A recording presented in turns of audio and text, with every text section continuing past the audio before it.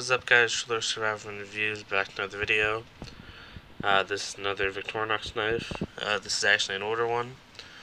I'd gotten this from my father, who got it at an auction, I believe. It is the Victorinox Red A-Lox, but this model is known as the Buddy. It's similar to the Pocket Pal. It has the single large blade. Like all Victorinoxes, it's stainless steel. Then it has the smaller penknife blade. This one is actually engraved.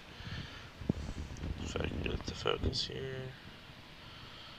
There we go. Cord Acres, 1978. David W. Rust, President. I did look into this engraving.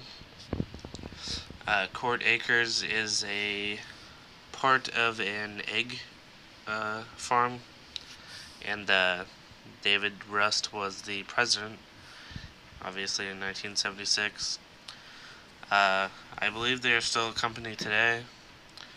I just thought it was cool to look into that.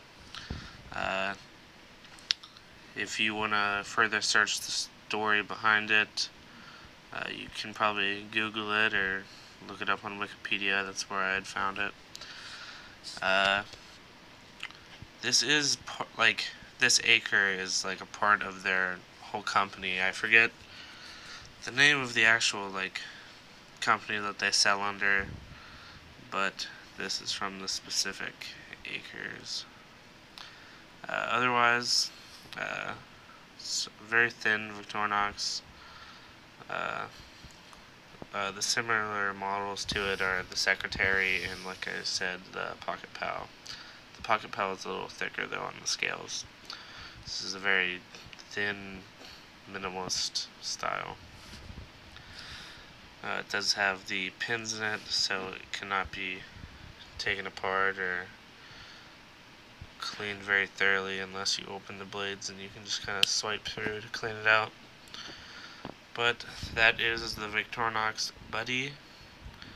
I hope you guys enjoyed the video.